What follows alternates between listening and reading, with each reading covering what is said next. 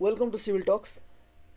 Today we're going to discuss about the Forebay in hydropower project. First of all, we have to know what is Forebay. So now let's get started.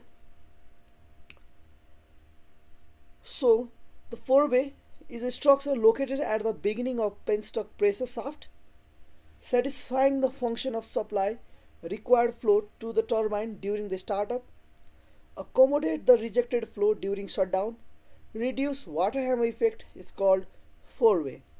That means a Forebay is located just before the beginning of any penstock pressure shaft in any hydropower project, and it is located after the descending basin, which is again followed by a feeder canal.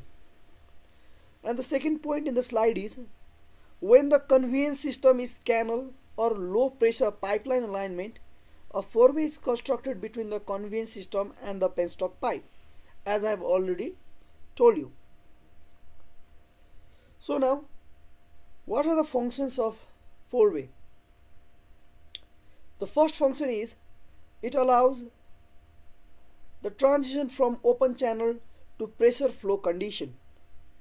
That means immediately after the Forebay, the pressure flow condition arises. That means the Forebay allows the water to enter into the penstock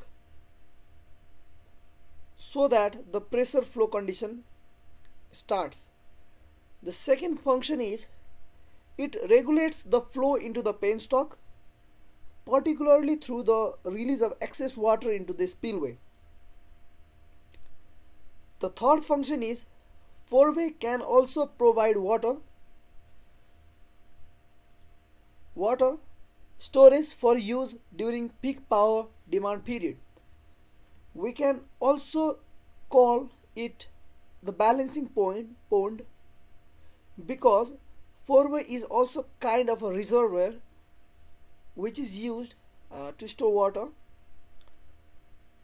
for peak power production. So what is the difference between the Forebay and the descending basin structurally? The similarities is it is almost structurally similar, but the settling basin does not have any truss rack. Unlike Forebay, it has the truss rack at the entrance of the penstock.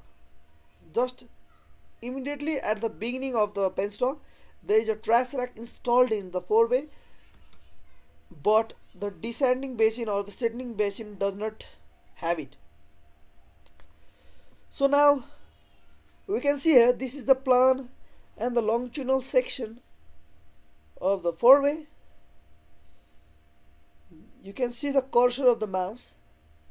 This is the feeder canal where the water from the settling basin comes into the Forebay. The excess water is spilled out from this spillway. You can see the cursor, and unlike descending basin, it has the truss rack. It's a fine truss rack just before the penstock pressure shaft, and there is a provision for flushing also. In the longitudinal section, you can see this is a RCG closed canal. The spillway and the slope is given as 1:50, and it varies according to the geographical and topographical conditions. This is section A.